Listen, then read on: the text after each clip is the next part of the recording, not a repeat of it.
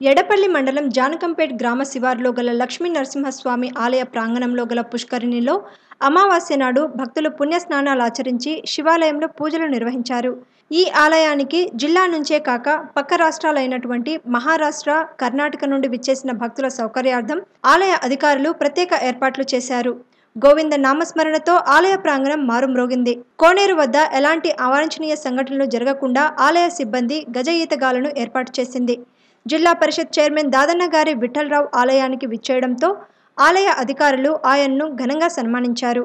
దక్షిణ భారతదేశంలోని ప్రసిద్ధిగాంచిన అష్టముఖి కోనేరులో పుణ్యస్నానం ఆచరించి స్వామివారిని దర్శించుకుంటే సకల పాపాలు తొలగి అష్టైశ్వర్యాలు ప్రాప్తిస్తాయని స్థానిక సర్పంచ్ సాయిలు అన్నారు.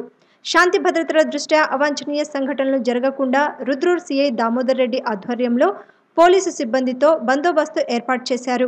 ఆలయ ఈవో శ్రీధర్రావు, ఎండోమెంట్ ఇన్స్పెక్టర్ కమల, మాజీ ధర్మకర్త మండలి సభ్యులు ఆలయంలో ఏర్పాట్లను పర్యవేక్షించారు. ఈ కార్యక్రమంలో తదితరులు పాల్గొన్నారు.